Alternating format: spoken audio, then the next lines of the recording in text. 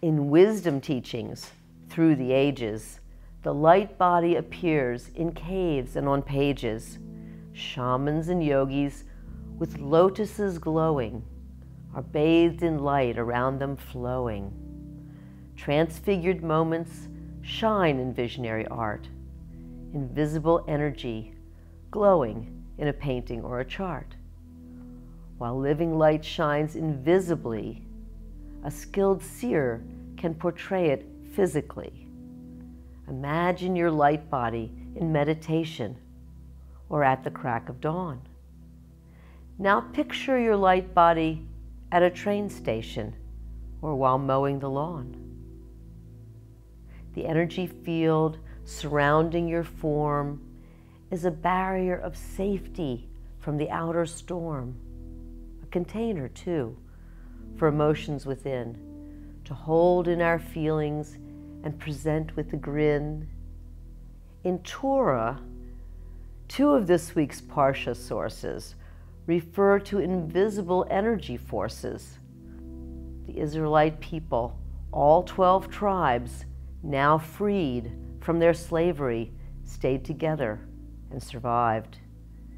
Headed to Canaan, at every settlement they were thwarted, each request for passage rejected, and the people deported.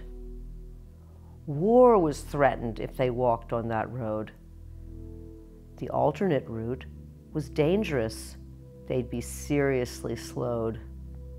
Hundreds of thousands of donkeys, goats, and steers.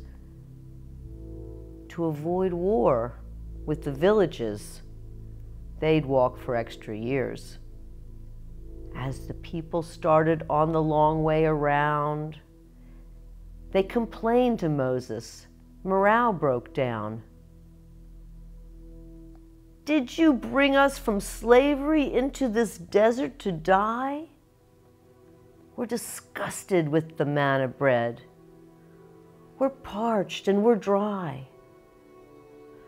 The Creator was annoyed with their lack of gratitude and sent a plague of snakes to attack their attitude. Many among them were killed by the snakes. The poisonous venom punished their mistakes, and they cried to Almighty, "We were wrong. Help us, please. Protect us all from this plague-bringing disease." Almighty forgave the unappreciative and rebellious and gave Moses a plan to restore tribal wellness. Create a copper serpent and mount it on a pole. Those bitten who gaze upon it will preserve their body and soul. The snake sculpture treatment offered liberation through seeing. Imbued by the Almighty, visionary art offered well-being. The sculptural serpent, with its God-given force, conferred invisible powers to the mind, of course. When winding serpents around a staff combine, wellness is still symbolized with the caduceus sign. Another light body example in the Torah came to pass in this week's Parsha about Balaam's ass. Balaam, a prophet, was commanded and hired by the king to place curses on the Israelites as he desired. The mighty tribes of Israel walking the long way around might still be a threat to us in our town. Israelites avoided their roads as commanded, yet locals found high ground and attacked underhanded. A dream warned Balaam to refuse the king's command.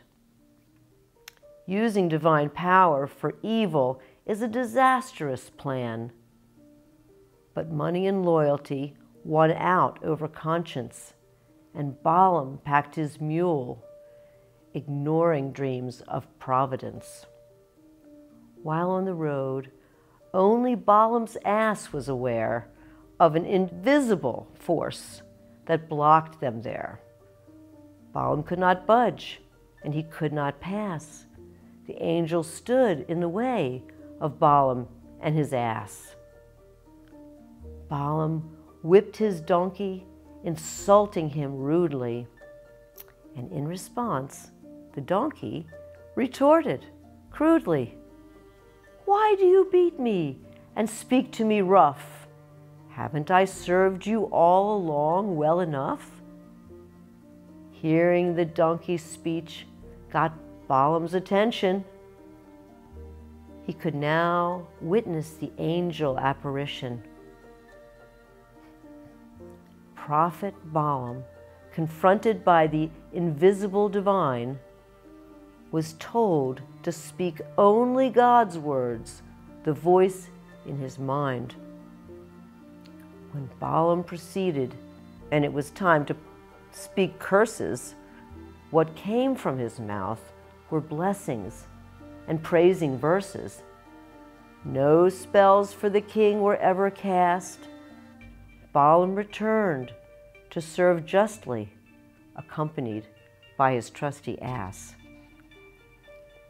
Soul unites with Creator in the light body's shine. The radiance of our vital force is a gift of the divine. Practicing any medium or form of art offers our spirit a celebration of the heart. Light body describes forces that by most are unseen. Some visualize upper dimensions through non-ordinary means. Clairvoyance, telekinesis, and telepathy all draw on the light body's psychic empathy. The light body lives in us and never disappears. It is visible to psychics, sensitives, and seers. What happens to the light body when we sleep? Does it remain with us in the dreamy deep?